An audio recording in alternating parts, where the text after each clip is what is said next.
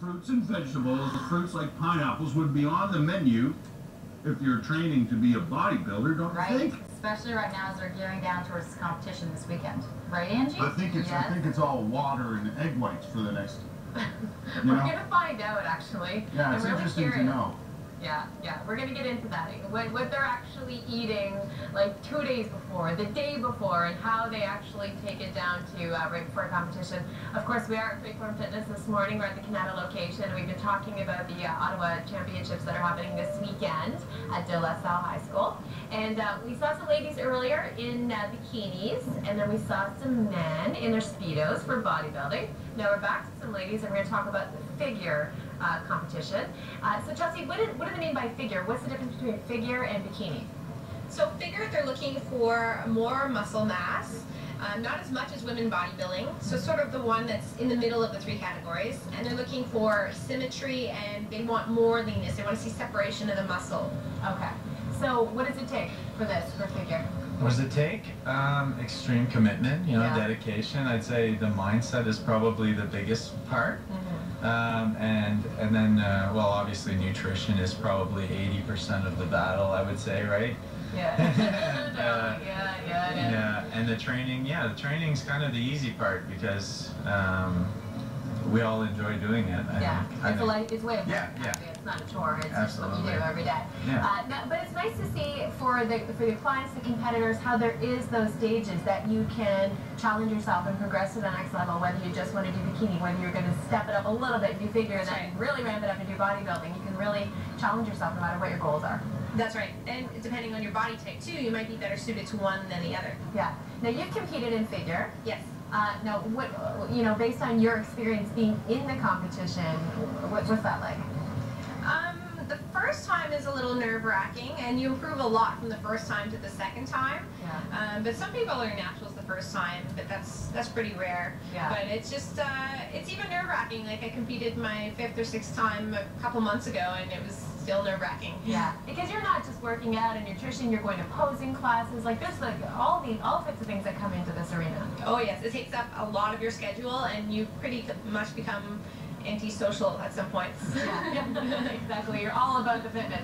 Okay, so let's talk to the ladies. Hi, what's your name? Melissa. Okay, so tell us a little bit about your backstory, when you started working out, when you got to this point. I started working out in 2007, and I love lifting weights, and this just seemed like a natural progression to try some competitions and see where it takes me. And have you competed before? Yes, this is my 3rd show. Okay, and how has it been going for you? Good. Yeah. Good. I enjoy each time, and I learn something new each time, so it's good. Good. And how do you feel this time? You look awesome. How do you feel going in?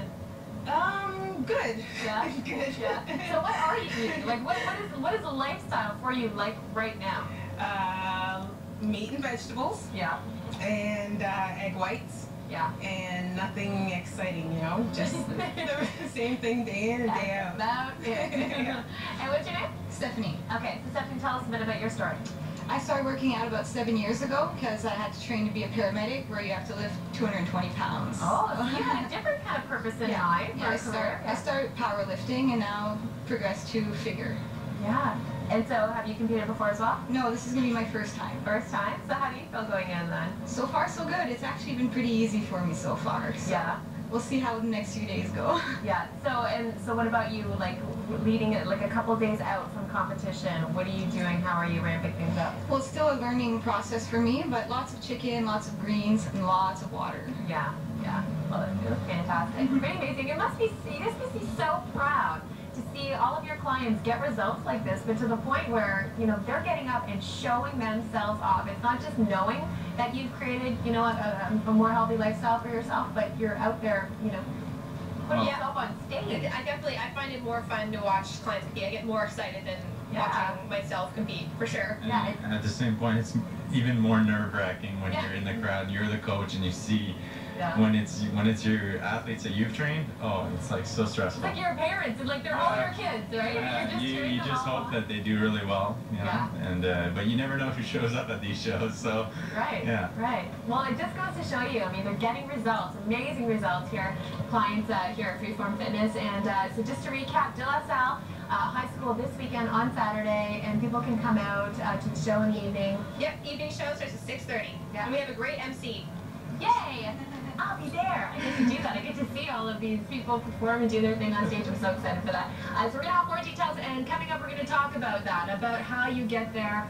It's the accountability side of things. It's the nutrition, which is a huge part of it, and we're going to talk about how that plays into all of this as well.